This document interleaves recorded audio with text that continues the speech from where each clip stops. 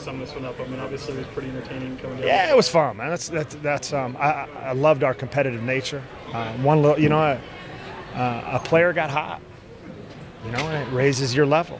He saw one go in and it helped. And we threw a couple different guys at him. And the one thing I liked, man, it wasn't just on one guy guarding him. I thought we came out and helped him. Man, I thought he hit some tough shots. Hey, that's what, that's why we do what we do. All basketball players have been hot before. And he just picked today against Sacramento in Cox Pavilion. So it was kind of fun to watch him and Malachi kind of go at each other.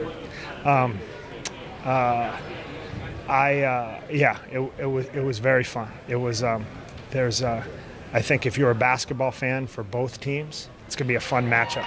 We heard some news of somebody retiring after 19 years, and you saw tweets like Dirk came out, and just some great power forwards that played against him, and we love those rivalries.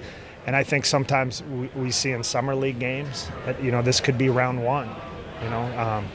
I was in Minnesota last year, and Karl Anthony Towns played Porzingis, and I'm not saying those guys are on the level of anybody else, but it's fun to watch them. Everybody, I think there was 16,000 people for the game worth Ben Simmons against Brandon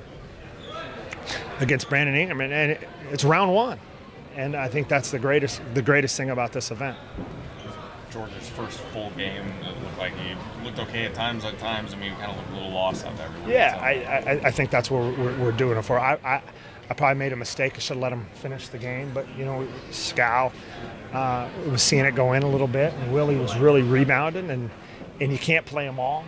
And but I'm very, very proud of him. I really loved our effort, and so no complaints. We just I think a big number. We were 15 of 33 in the paint.